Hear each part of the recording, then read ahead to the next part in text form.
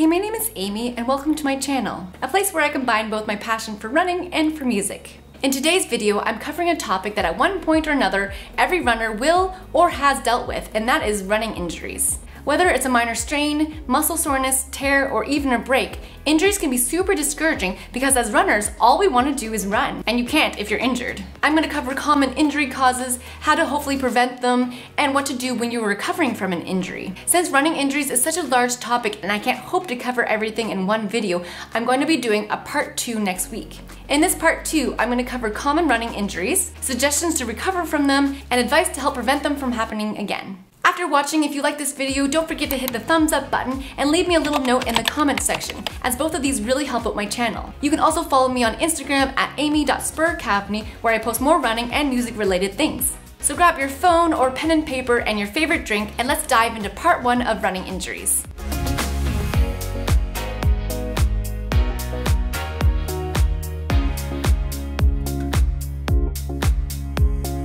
Injuries can be really discouraging, but they also give us a time to reflect and learn. We first have to ask ourselves a few questions. Why did it happen in the first place? What could we have done to prevent it? How can we avoid it from happening again? And any contributing factors that led to it. For example, natural biomechanics, overuse, sudden increases in training, lack of strength training, not doing enough mobility, or just not warming up and cooling down properly before or after your run. The main point I have is that pain does not equal gain. Pain is just the way your body tells you that something's not quite right. Recently, I became a little complacent in my post-run stretches and cool downs and just not doing enough mobility as well, and I developed this really tight band in my leg, or more like my thigh or inner thigh. I was very good and listened to my coach, thank you Eric, and he suggested to reduce the kilometers I ran the rest of the week. It was really hard to do as I just wanted to go out and run and just follow my training plan. However, it was really good that I caught this early on and that it didn't develop into something much worse. Now the pain is gone, thankfully. Honestly, it was just a really good reminder that I can't become complacent,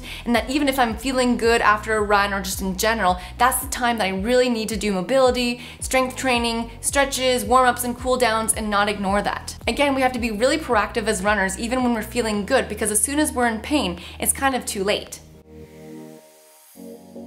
When should you stop running? We first need to learn the difference between pain from exertion and pain from an injury. If you're in pain after or even during your run and it's over, say, a 4 out of 10, maybe that's a sign that something's not quite right, rather than just being, working really hard and being sore from that. Non-localized pain and muscle soreness and stiffness is completely normal, especially after doing a really hard run or workout, and it's just normal to be a little sore afterwards. However, sharp pain or swelling could be an indication of an injury. If you have to change your gait because of the injury or just soreness, then that's a really good sign that you shouldn't run. Again, our instinct is just to run through the pain and just hope that it goes away, but often that's not the case. Most likely it's going to turn into something much worse, and you'll have to take a longer break than a couple days, maybe even months. And as runners, we just want to run, and we don't want to get stopped by an injury.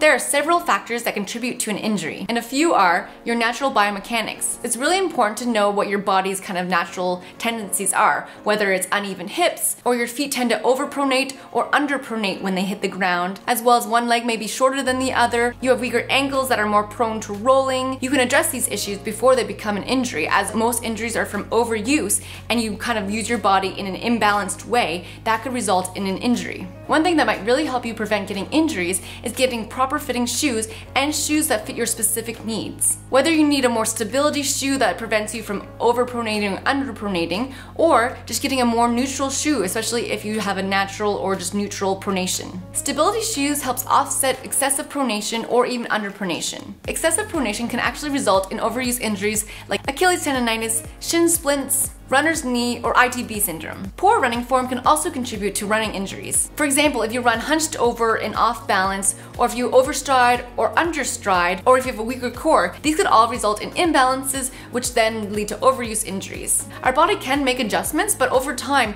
if you use your body incorrectly, it's going to wear down and eventually break down and result in an injury. Another reason you're getting injured is because of a training error. Our body needs time to adjust to the stress and demands of running, and if you just suddenly increase your kilometers kilometers, say you run 10 kilometers a week and then suddenly increase it to like 80 kilometers a week, your body doesn't have the proper time to recover and just get used to it, and you will probably get injured. As well, if you suddenly change running shoes that have different heel offset or heel drops, that could result in an injury. A heel drop or heel offset is the drop in midsole height between the heel and forefoot. More cushioned shoes have a higher heel drop. Lastly, not incorporating enough recovery. I've said this before in my recovery video, but it's really important to give your body time to recover from the stress you're putting on it.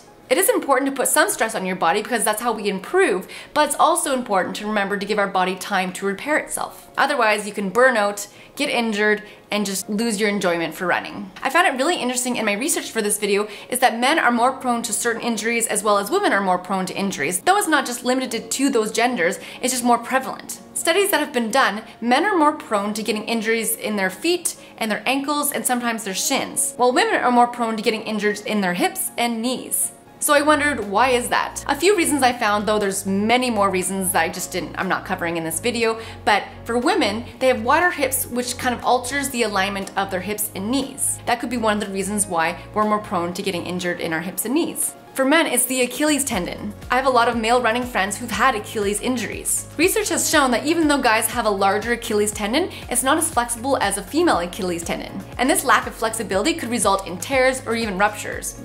Not good.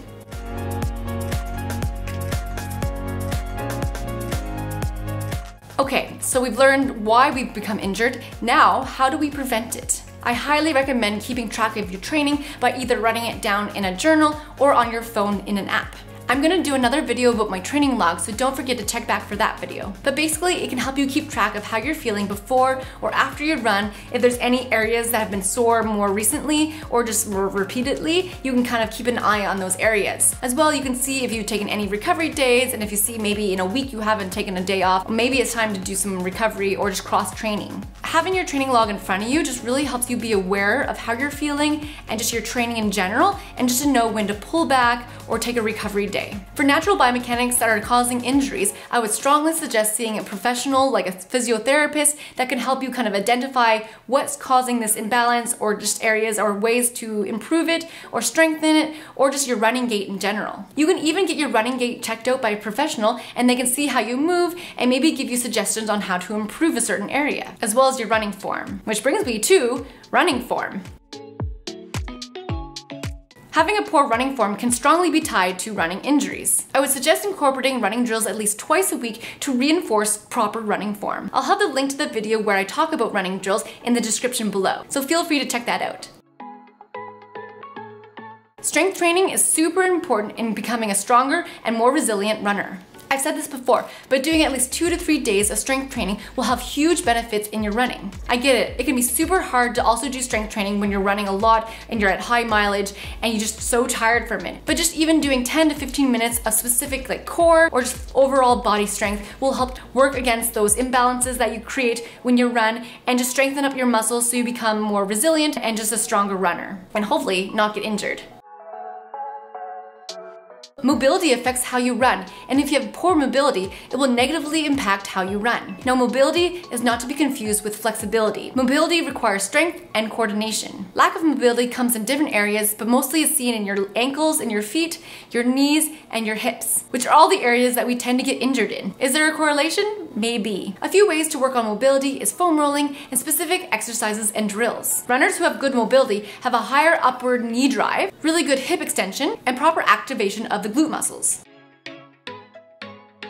Foam rolling is another way to prevent injuries. As I just said, it helps with mobility as it gets rid of the knots that form between the fascia and your muscle, which reduces your flexibility and mobility. As well, it helps promote circulation, which helps you recover faster.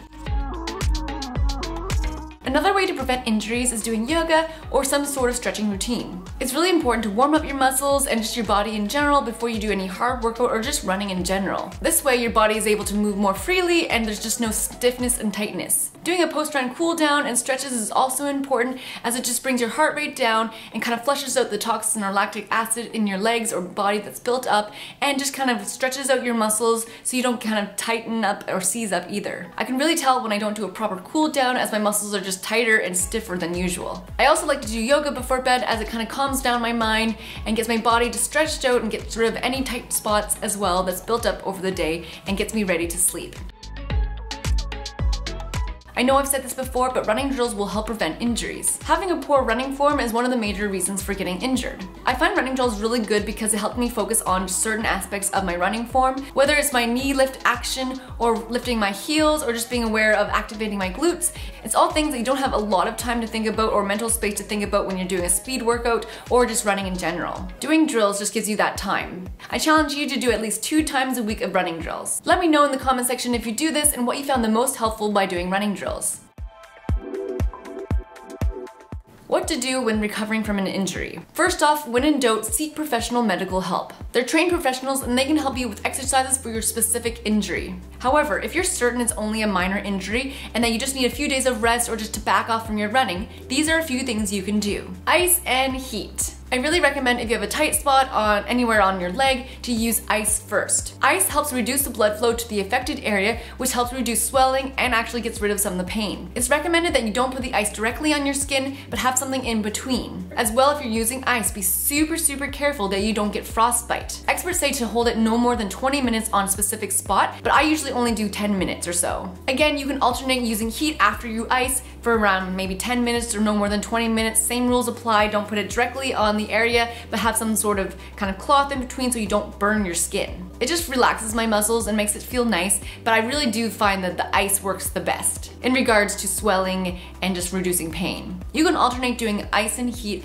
daily if you need to. Though after a few days of doing ice and heat, it doesn't get any better. I would definitely seek professional help. It's also a good idea to elevate the specific area that's hurting. This reduces the blood pooling in that extremity or wherever it is in your leg, as well as circulates new oxygenated blood, which helps with recovery. You can also use compression socks and bandages to reduce swelling and to limit tissue damage. Another thing is to keep moving. Now, you don't want to overuse your damaged tissue, but you don't want to stop moving either. When possible, you want to keep moving to maintain strength and your range of motion. Pain avoidance movement patterns can become habitual and can eventually affect your running gait and cause more injuries. Not what we want. Going for walks is a nice way to keep your body moving and it's low impact and it gets you outside. I can't stress enough the importance of sleep in recovery. Sleep is vital in our body's recovery process, and it also just gives you a time to kind of just catch up on that sleep, especially if you're doing a lot of early morning runs or late runs. It just gives you that time to recover. As sleep is super important for recovery, it might be a good idea while you're recovering from an injury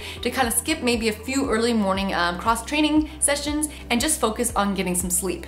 Cross-training is also a really good idea for when you're recovering from an injury. I've heard a lot of good things about pool running. Though I haven't pool run myself, this year I started doing laps in the pool. I'm not very good, but it's made a huge impact on my breathing and just my upper body mobility, and just I feel stronger too. Cycling is also very good for cross-training as there's no impact and it gets you outside and it's still a good workout and gets your heart rate up. As I said before, walking is also great. Now, you still have to be super careful when you're doing cross-training not to aggravate and make your injury worse. You can always ask your physiotherapist about exercises that you can do. And finally, strength training. Again, I cannot highly recommend enough incorporating strength into your week. Strengthening your muscles and your joints makes you a stronger, less injury-prone runner. I also feel like I can run faster and longer distances because my muscles are strong from doing strength, and they don't tire out as quickly. Recovery tools. These are a few of my must-have recovery tools if you run or if you exercise. Muscle creams. These are the best. They're so great to put on sore muscles after long runs or just speed workouts or tempos or just in general. I like to especially put these on before bed as it doesn't get on my clothes, and then I just sleep and let it do its magic. The first one I have is Medicine Professional Dual Action, and it says relief for pain and inflammation, and it's made in Canada. I'm almost out of this, so I need to order more. It's not slimy and it has a really nice smell to it. I don't know, they all smell the same, but it's not too strong.